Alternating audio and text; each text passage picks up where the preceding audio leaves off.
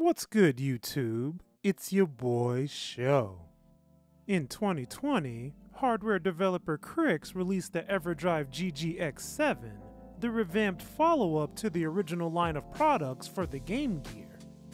This new X7 grants faster load times, in-game menu, save states, and improved power consumption. It also goes a bit further than its previous iteration, fixing some outstanding issues.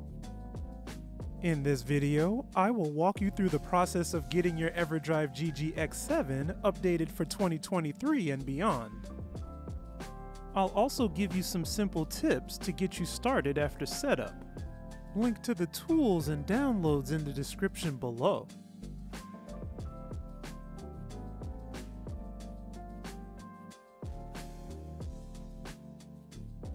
Getting started, you'll want to make sure you have a large enough SD card to hold your games. I recommend getting a micro SD card that is about 4 GB. The card must be formatted as FAT32. This will allow you to get a full set of games for the Game Gear, as well as a full set of games for the Sega Master System and the SG-1000. Format the SD card, renaming it something that you can remember. In this example, I named it ED_GG_X7.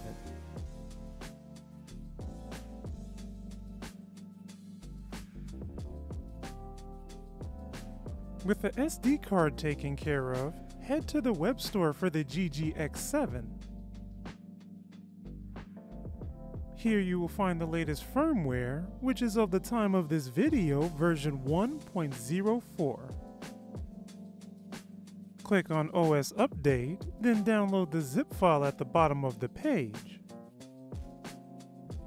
Extract the entire SMS sys folder from the zip file onto the root of your SD card. Place all of your ROM files onto the SD card. The GG X7 supports .gg, .sms, and .sg. The file system supports up to 1024 files per folder.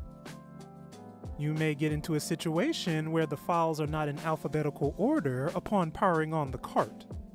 If this occurs, I recommend getting the tool known as FAT Sorter. Run the program on the SD card's root and it will sort the file system for you.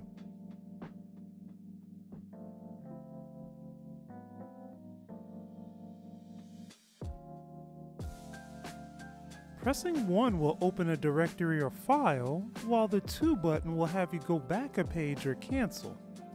Pressing Start or 2 on the file browser will open up the menu options for the cart.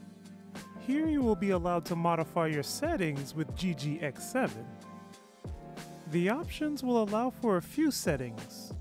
You can turn the in-game menu on or off, set your hotkey for the in-game menu, or hide the system sys folder to prevent tampering. Back on the main menu, you may immediately start the last game you've played or select from a recently played list. Selecting Start Random Game will boot a random game from within the folder you're in. Selecting Diagnostics will run a self-check on the cart to ensure everything is running properly. Upon highlighting a file and pressing the 1 button, a game menu will appear. You may select and start the game, preload the game, or check the ROM information.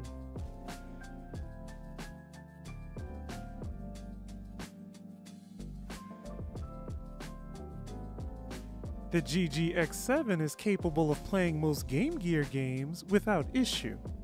This includes Magical Puzzle Popless and Gunstar Heroes, both of which are nearly unplayable with the original EverDrive. The mappers for Codemasters and Korean games are also supported. Pressing the in-game menu key combination will bring up the menu, allowing you to save and load states. However, this key combination can be seen as inefficient.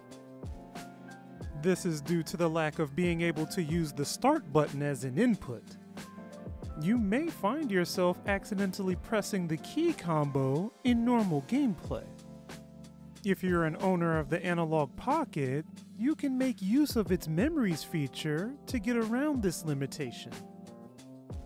The GG X7 does not support in-game cheats. If you have a Game Genie, however, you can use it to apply cheats after loading your ROM file. Support for the Master System is also here, allowing you to play the full library of games available. This support extends to the Mark III and SG-1000. MSX games that have been converted to play on the Master System will also work, allowing for one of the very few ways of playing these games in a portable fashion. FM audio is not supported by the GG X7. If you have Analogue's Mega SG, you can work around this limitation by having the audio faked by its Master System core. Save states are once again available for these games, albeit with the same limitations as before.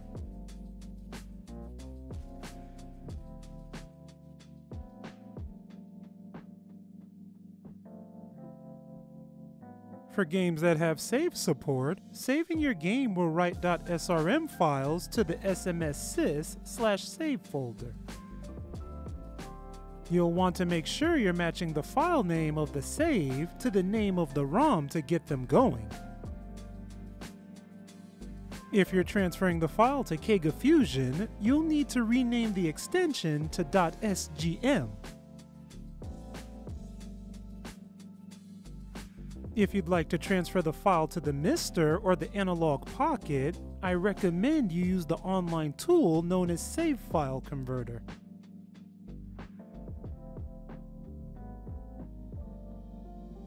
Save states that are created are stored as .sav files within the SMS-sys/snap folder. You may only get one save state per game. This concludes the tutorial for the EverDrive GG X7. I hope you enjoyed it and were able to get a couple of cool things out of this video. If you've made it this far, thank you for watching. Do you have a Game Gear game that you would like to recommend? Any questions for me concerning this video? Let me know in the comments section. If you like this video, consider dropping a sub or a like. Also, why not check this video out? Peace.